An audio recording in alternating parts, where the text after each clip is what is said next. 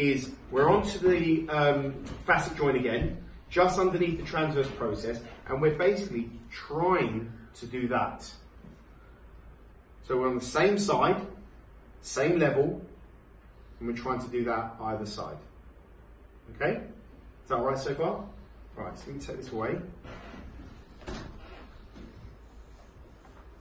So, get your posture right, elbows to the side of you again, start at the top, so C2, and like that.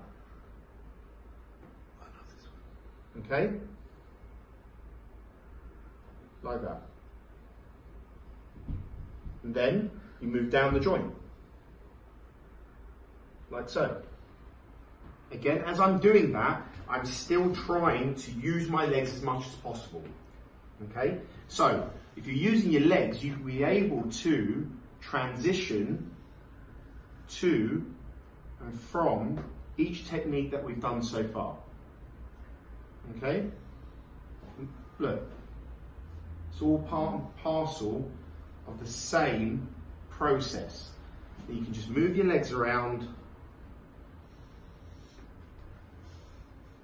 as we've done so far, and then back to the figure of 8.